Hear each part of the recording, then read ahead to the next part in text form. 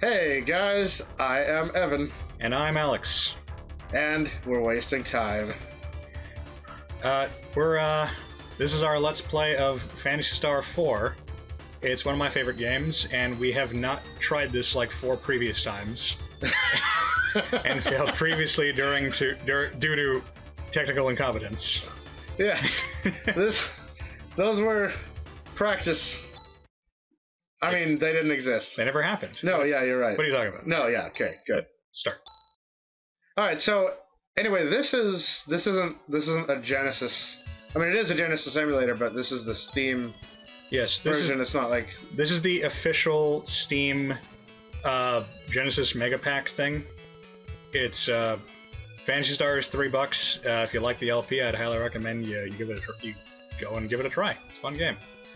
But they've got other stuff. They got the Sonic and the Dynamite Heady and whatever. Evan, you haven't seen this intro sequence like 5 times, so you want to you want to explain to the viewers who these people are? Yeah, well, I actually forgot the blonde guys. You know what? That's Chad, and that's the girls. Who are they? If we had done this 4 times previous, you would be a terrible watcher. Yeah. Good thing they haven't. Alright, these are our heroes. The girl is Alice, the guy is Chaz. Oh, Chaz! I was so close. you were actually close. I thought you were joking. You're just terrible. Okay. They're on their way to the Academy of Piata. And they're monster hunters, are they not? They are hunters. They're hunters. See, look, right. it's in quotations. Right, hunters of the monsters that are attacking. Exactly. Yes. They are hunters of monsters. I have been known to hunt a monster occasionally. And I think the opening I think the opening quotation mark might have been backwards. I'm pretty sure if it was, I'm the only person who would never notice it.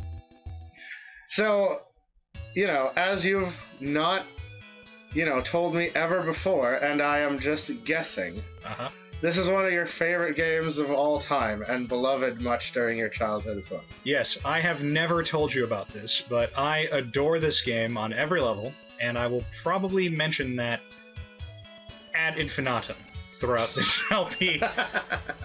Okay, so the first thing I have not mentioned every time we haven't failed this, we're gonna stop doing that right now because it's getting annoying. Yeah. One of the unique things that sets Phantasy Star apart from similar games of the era is it normally has a party chat function. So if you stop playing the game for a while and you want to remember where you're going, or if you just miss something important in conversation, your party can talk to each other and get you up to speed. But what I always thought was funny is that in this instance, Chaz is all by himself. So instead of talk, we've got mumble.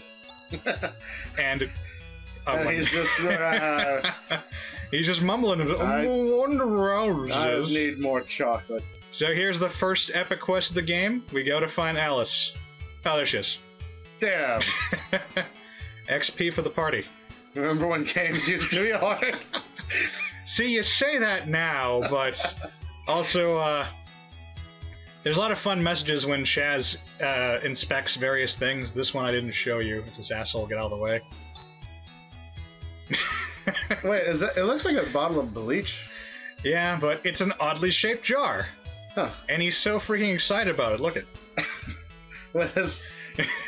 his face is kind of it's like a smashy dog face. It was the Genesis. Shut up. Yeah. Plot. Oh yes. Look at that guy's freaking left eye. Look, perspective is hard. Pixels are harder. Yeah. I wonder if I could do this in MS Paint, just make these sprites. You mean the sprites or the manga style, comic book panels? Well, I mean both, I guess. I would love to see it if you could. So you're never gonna try, are you? No. So this is okay. So these, I remember this. These, the like the Darkers or whatever.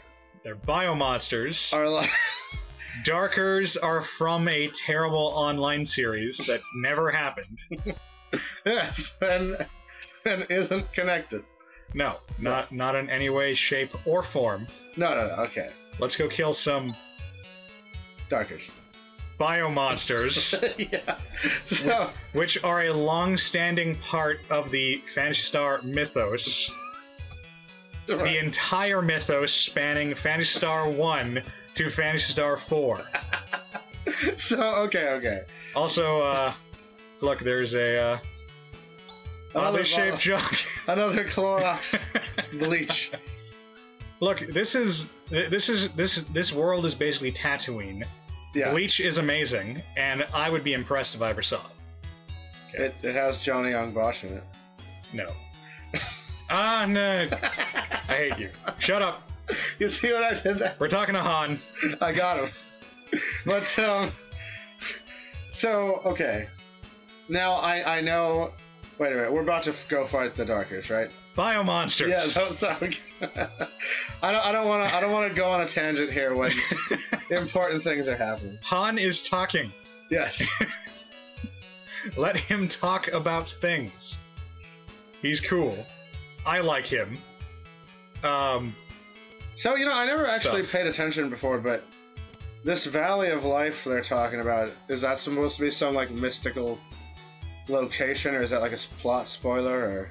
No, it's, basically Han's apprenticed to... They never really say he is, but you can assume he's basically he's an archaeologist, because they were doing a dig in Birth Valley, and his expedition team disappeared. So something is wrong in the valley, and eventually we're gonna have to go and find out, you know, what that thing is. Okay. Really isn't like a plot spoiler, but I mean we're gonna go there in a while anyway, so I might as well just let you see for yourself. Oh yes. I like this part. This is actually a recurring thing with Han. Alice extorts money out of him, and funnily enough, the money actually goes into our inventory. So, yeah, Han finances the whole first part of the journey. I always thought that was really amusing for a 16-bit RPG. For any RPG, really. Yeah. And Han's just cool. Look at that. He's so pretty. So, never mind. We're about to go to the basement. Yeah. I'll ask questions. Showing off the artwork. And let's rework our party. Oh, no. Gotta change it to macro. Phantasy Star has macros in it, so you can actually program in a set of commands for your party to follow, and they will do them. It was groundbreaking at the time. Yeah. It's kind of expected now, but yeah. Although nothing does it except for like FF12, right? Well, I mean, you get a lot of games that let you do this kind of macro where it's just everybody does a thing. Well, yeah. That boomerang's cool. Yeah, actually. I mean, I prefer the slicers, which functionally are the same thing, but, you know, slicer is just a cool concept. It's a bladed boomerang. It's also, mechanically speaking, it's also its own completely separate weapon type. Yeah. Even though there's only one boomerang in the entire game, and Alice is currently using it.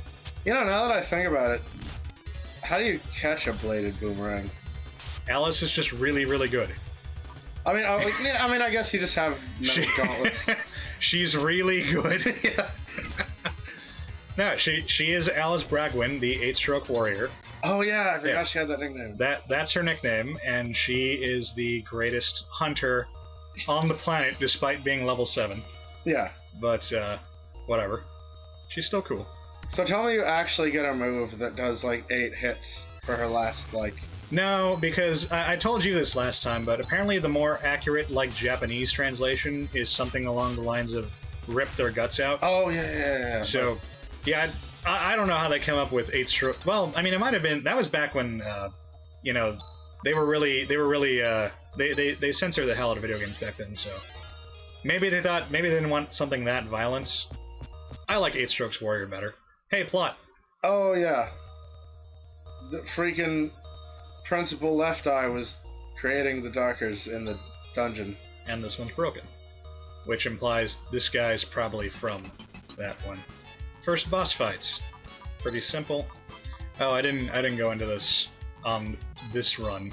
But so one of the differences between Phantasy Star and similar RPGs of the era is that every character has two sets of abilities. They have techs, which are functionally magic but aren't magic for plot reasons, and those use TP, your tech points. Shut up. You were gonna say something. No, they changed it. It's PP. Like it's PP now. Oh yeah. You're right. It's photon points. So. Really? That's the new. That's what they call them now. Yeah, I believe so. Why wouldn't they be tech points? They're still techs, aren't they? Yeah, they're techs, but like the techs in PSO are like actual little discs, like chips or like computer discs, I guess, and you like insert them into your armor, presumably. Wow. Or if you're an Android, you just install it, and it lets you, I guess it just manipulates energy and lets you cast this sort of thing. That's dumb. And I photons have something to do with it, so it's photon points. Like your game is dumb, and mine is not. Moving on. Yes.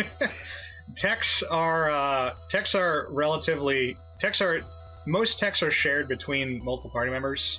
They're pulled from a common pool, whereas skills are unique to each character, and those can only be used a certain number of times per day. So it doesn't make a huge difference, but it's neat. I always thought it was neat because it adds a lot of personality to the characters, except for one who we'll meet relatively soon who doesn't get much of either.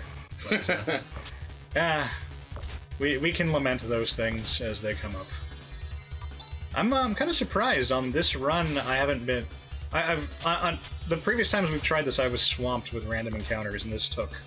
Yeah, it's actually kind of going pretty way good. Longer. So okay, I just saw like you attacked and no numbers happened. Was that just a miss? That's a miss. Okay. You might not be able to hear it, but because we've got the volume a little bit lower. No, I mean I heard like when he slashed, it was just like a flick thwack. Yeah, there's like a whiffing kind of noise. Yeah. There's a really nice noise when you hit something. It's this nice like shink kind of noise. Yeah, except it's Genesis, so it's like. It sounds fantastic for a Genesis game. Genesis has a shitty sound chip. But yes, when you miss, there's like that woof kind of noise. If you didn't catch that, Evan, I used rest to heal myself. Oh, yes. Because that's what rest means. Yeah. Well, I use rest, though. I mean, you can tell what all these spells do, don't you? Can't you? Yeah. You see, Foe is fire, and Shift is an attack boost.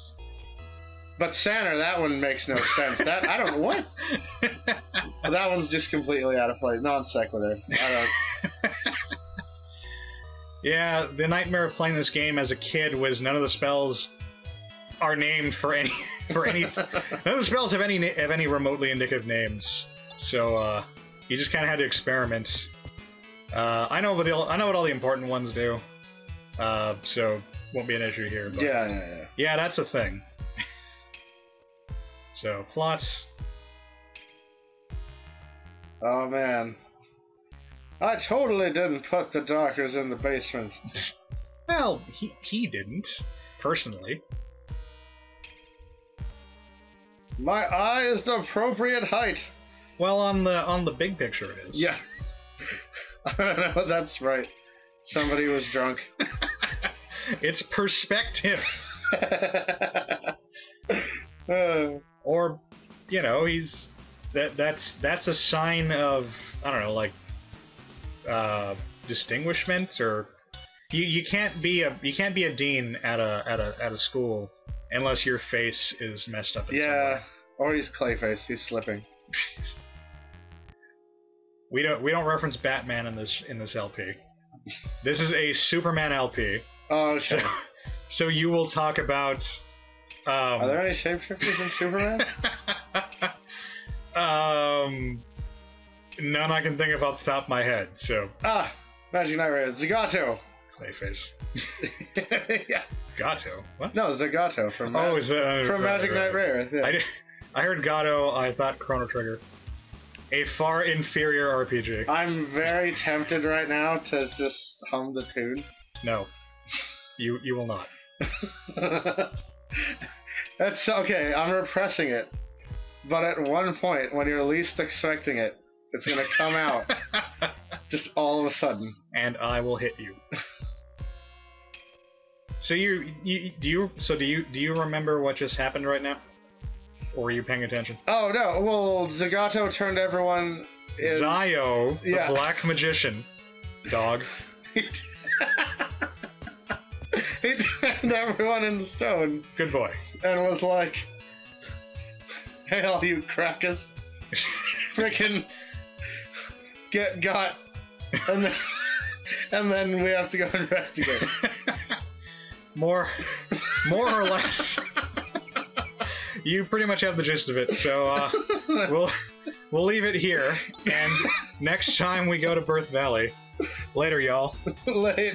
Bo shizzle. No.